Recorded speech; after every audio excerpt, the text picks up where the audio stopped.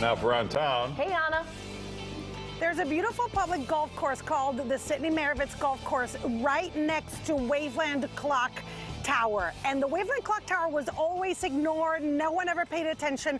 Look at it now. They've turned it into this beautiful green for putting, for practicing, and it's now the home of First Tee. Taylor Lambertsen is here with me. She's in charge of the instructional program of this nonprofit.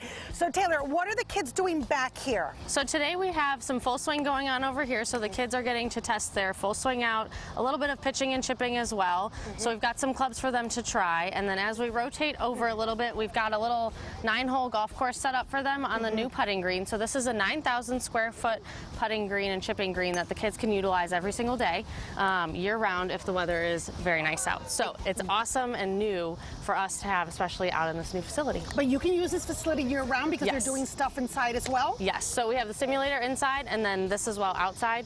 And then along with that, we also have 9 other program sites to facilitate golf at every day. What is the mission of First Tee of Greater Chicago? So the mission is to provide golf and build life skills each day for these kids. And you want to build a great character, but also teach them the game of golf and get them opportunities that they may never have again.